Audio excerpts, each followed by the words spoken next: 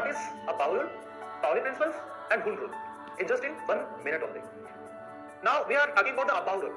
Aufbau rule told that the energy level of molecular orbital, the lower energy molecular orbital should be from lower energy level to its higher energy level.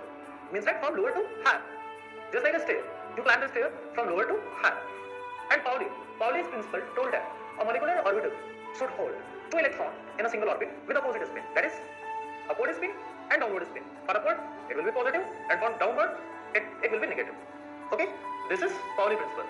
And now Hund's rule.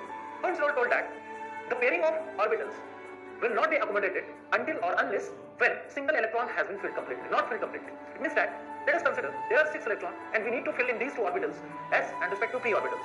Then for the 6 electrons, s should have the 2 electrons and opposite spin, and for p 6 electrons, 2, now 4. Now we should fill single electron in each cell, that is px, py and pz. This is 1, 2 and 3. And how much are raised? 1 electrons are raised. Then the pairing will be there. Okay.